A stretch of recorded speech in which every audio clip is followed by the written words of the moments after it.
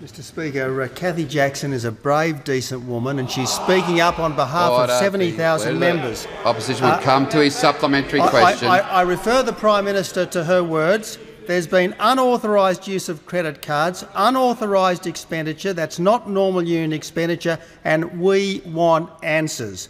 This union and our members require answers. Cathy Jackson is a revolutionary, Madam Speaker, and Cathy Jackson will be remembered as a lion of the union movement.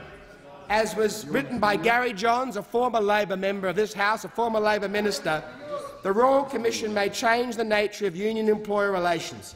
It may change the ability of trade union leaders to remain in positions for years and hand power to a chosen candidate. Jackson, Athena, toppled 2 union leaders. In her wisdom and in deciding to wage war with the HSU, she may well have strangled the union ALP umbilical cord. More strength to her arm.